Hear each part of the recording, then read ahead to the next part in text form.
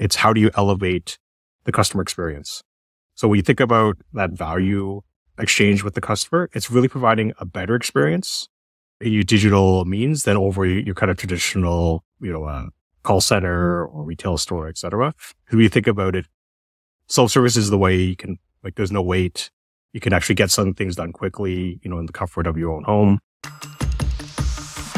Not everyone makes the news, but behind every growth-driving experience, product, and transformation are experts who shape the outcome. Welcome to Behind the Growth, a podcast for digital leaders and those aspiring to become one. Each episode features a candid conversation with a remarkable individual. Join us as we focus on their struggles, wins, and lessons learned you won't find anywhere else. Let's get started. Welcome to Behind the Growth. I'm your host, Mudassar Malik, and today we're celebrating Ryan Chong, Senior Director, Digital Service and Support at Rogers. Ryan, welcome to the show. Thank you for having me. It's an honor to be here. I've seen your past guests, and I'm really excited to have a conversation today. I'm so kind of you, and I'm sure we're going to have a great conversation. By the way, let's kick it off. I love this sentence on your LinkedIn profile. It's about yourself. I thought it says everything, that you're a geek that moves mountains to innovate and drive results. I'm sure there's a whole journey behind it, and would love to share that with us. Yeah, definitely. And I would say I'm a geek because, in my core, ever since I was a kid, using computers back in the day, I've really always been passionate about technology. So I've been fortunate in my career to really be able to use technology to make things better. And that's why I would say I'm a kind of a geek that moves mountains and is willing to go through everything you need to do to launch something in a corporate environment. At the start of my career, I actually started in the call centers. So that was really, I would say, my true post-secondary education in customer experience was actually talking on the phones, helping people for about 5 or 6 years. That was really my kind of true education of this is what it takes to have great customer experience. I then moved on to a very different role, which was in process engineering. And to me, that was the foundational element of growing and doing analytics. And really, from a very tactical level, how do you prove things, show value for it? My next job was actually on the opposite end of the spectrum, was kind of very high level and self-serve strategy role. So then it's like a top-down approach where you translate an executive vision into strategic pillars, and then how do you execute it, get executed across? And then really that role turned into a digital role where it's kind of self-service, started growing mainly in digital space. And I was very fortunate to actually then start really using my passion for technology because there was website self-service. And then I really started getting into mobile. And that was such a growing area.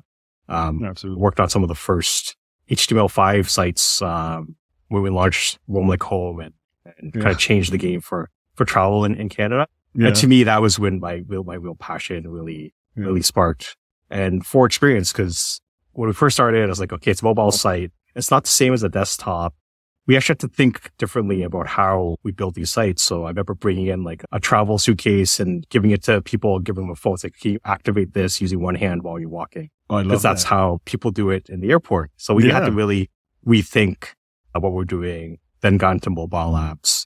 Mobile apps was definitely key for us. And then where I spend most of my time and energy today is in the AI and virtual assistant kind of chatbot space. That's been such a huge area of opportunity and growth.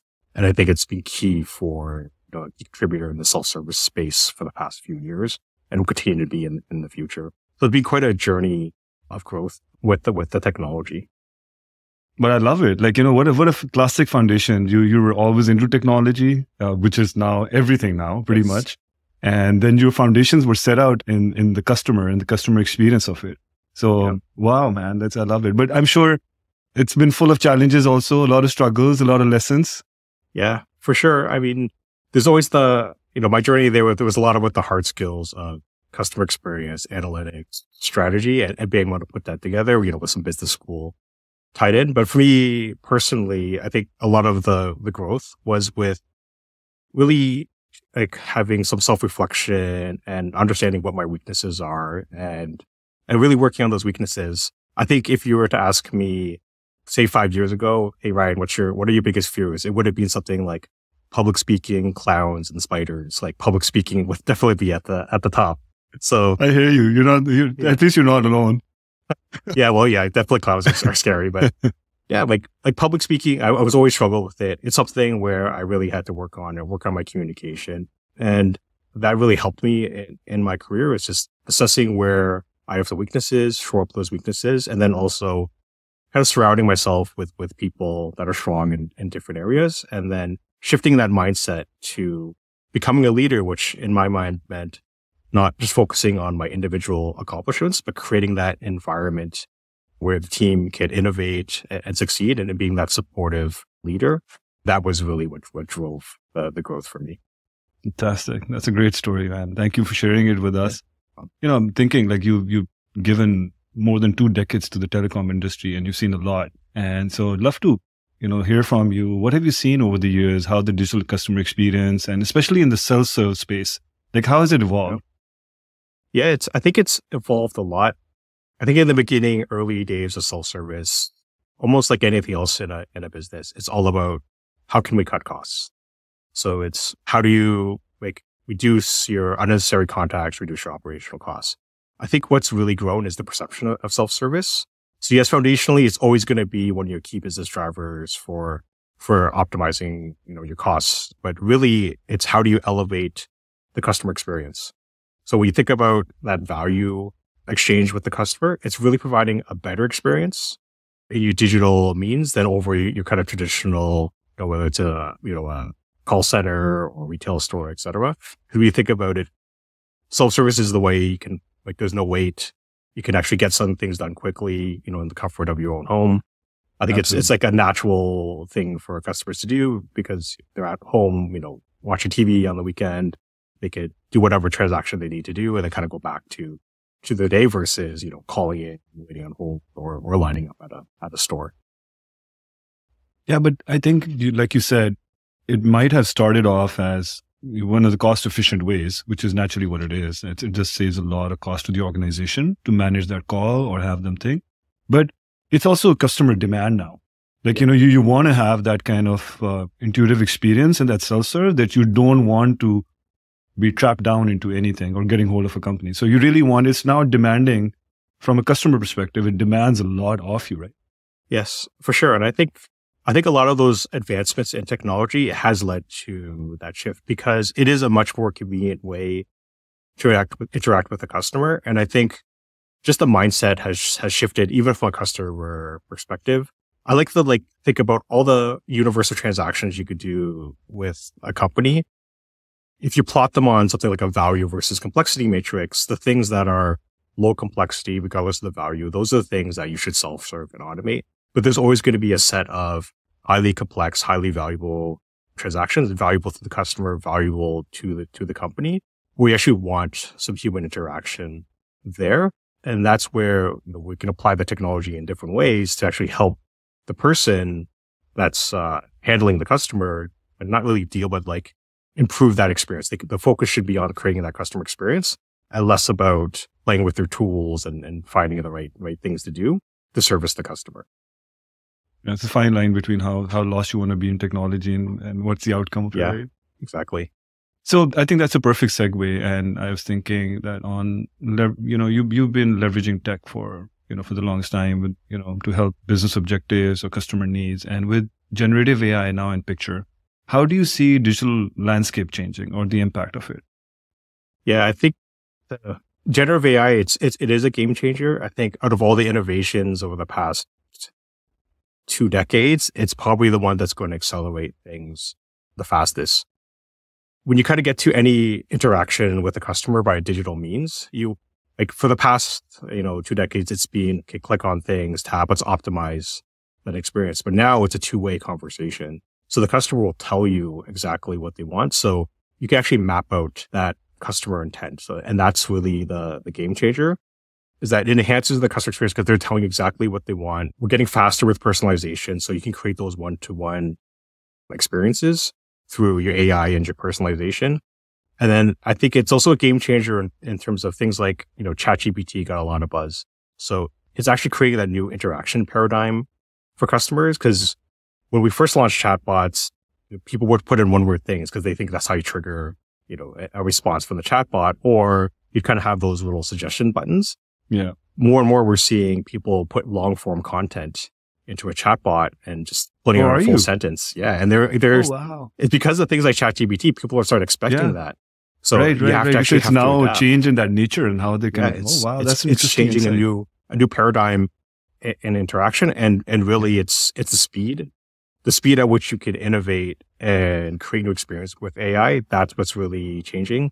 I think traditionally, every company is just like, oh, but try something, crawl, walk, run.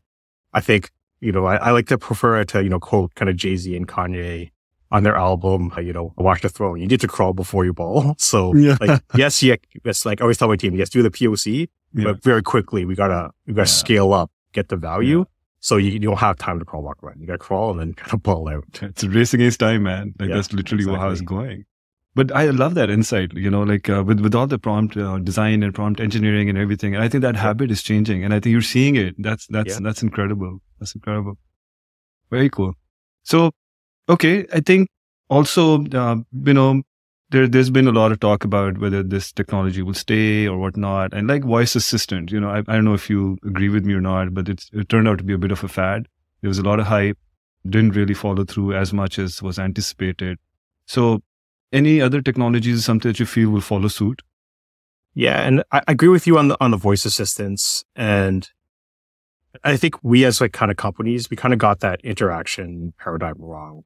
And I was fortunate. I talked to one of the product owners for one of those devices, and really people only want to do 3 things on them. It's listen to music, set a timer, and ask what the weather is. Like maybe a little bit of kind of smart home automation.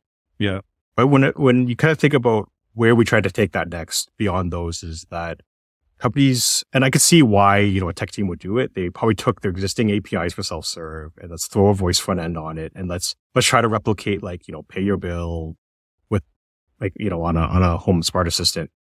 I kind of liken that to back in the early days when grocery stores tried to get into self-service. So when they first started, they took the cashier experience and they just kind of replicated it one-to-one. So you had to scan everything, put in the codes for your bananas, bag it. But, we've all had trouble with if you moved something, you got to call someone over for assistance. Gets me every time. Yeah, exactly.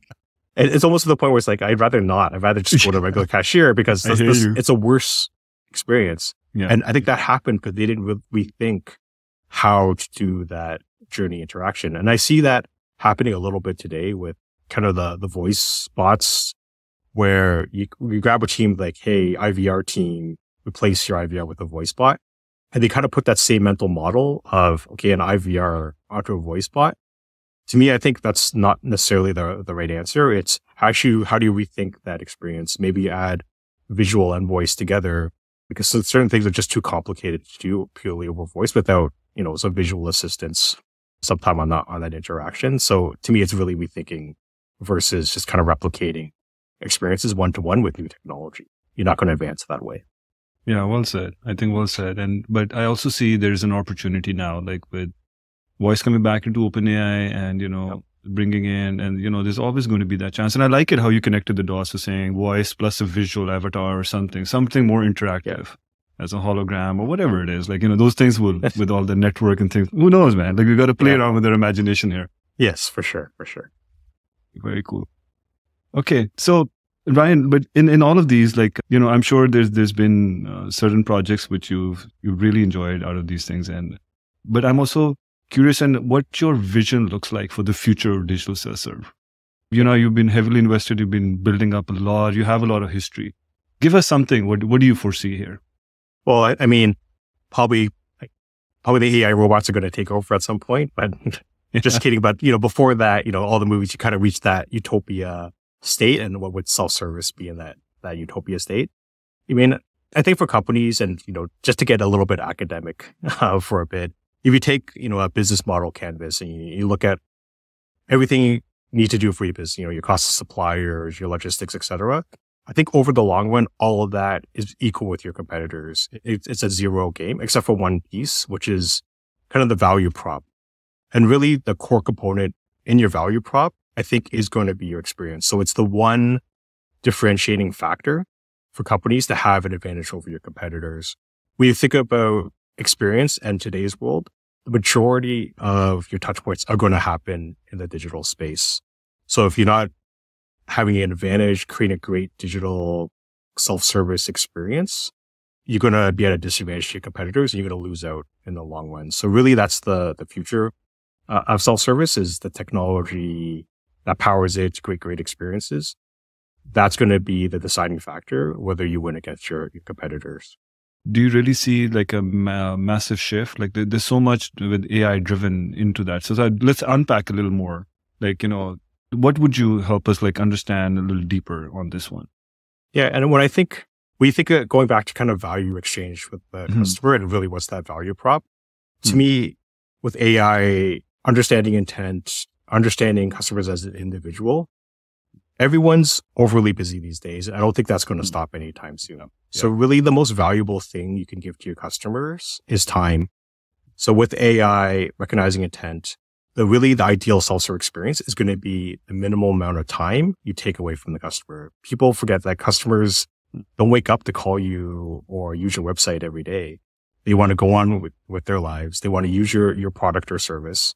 And kind of the self-help part of it should be at a minimum. It should only be key things. Do they need to make a key decision? Maybe you go proactive and just pop that decision up where they want to pay for an extra add-on or whatever it is.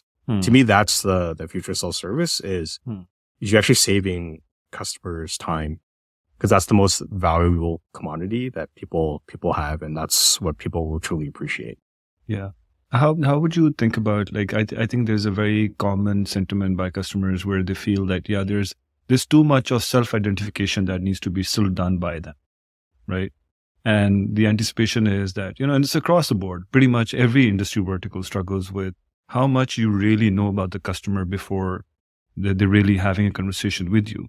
And they don't have to explain themselves again, or they don't have to refer just because the systems are not integrated within themselves. So they're different business units who've been orchestrated that way, right? So you've seen those things in the market. A lot of companies struggle with it.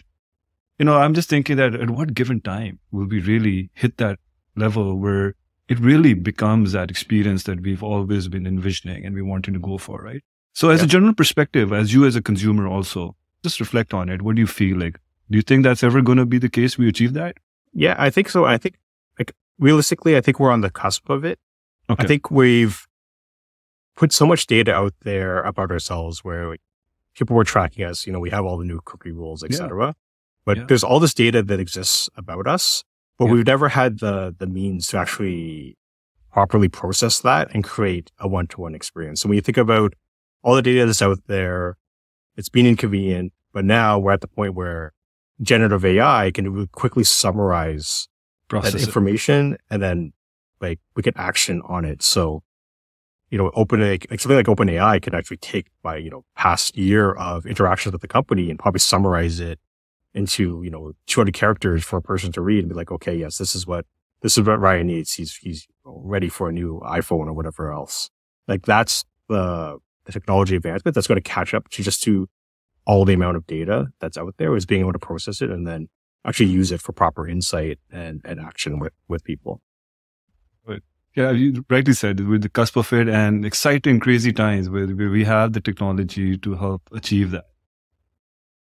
Going back to you, would you change anything about your career, about how your journey's been? Like if you had a chance, is there something that you would like to pivot somewhere or no? Probably no. I would say no, because going back, you always say, oh, I should have taken a different job or, gotten ahead of the technology or, invested in a certain stock type of thing. But I think the early parts of my career where I did struggle really taught me how to be a leader. I wouldn't change those things or trade off those experiences, because the hard times is really what shapes you and kind of forges the resilience in you to kind of keep going and, ultimately find that success. You can't really have just success without going through, I think, some of the more challenging and difficult situations. Thank you for saying that. I would not change, if I were you, I would not change that life. Having a love for technology and having the depth of customer understanding, man, that's a magic situation. Thank you. Ryan, I'm sure a number of our listeners want to connect with you. What you recommend? Where should they reach out? Reach out on LinkedIn. I think if what I've said resonates with you, if you want to innovate with purpose and, join me, I always post all my roles there, or if you just want to connect and have a conversation, please reach out on LinkedIn. We'd be happy to chat. Love it. Innovate with purpose. That was a fantastic sign off. Ryan, thank you very much for making the time and joining us today. It was a pleasure having you on Behind the Growth. Thank you for having me. Awesome. Thank you.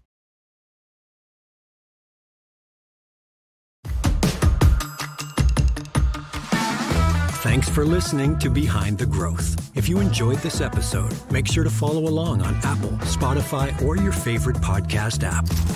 This podcast is brought to you by mobileLIVE, a team of digital experts specializing in designing experiences, building products, and scaling technology.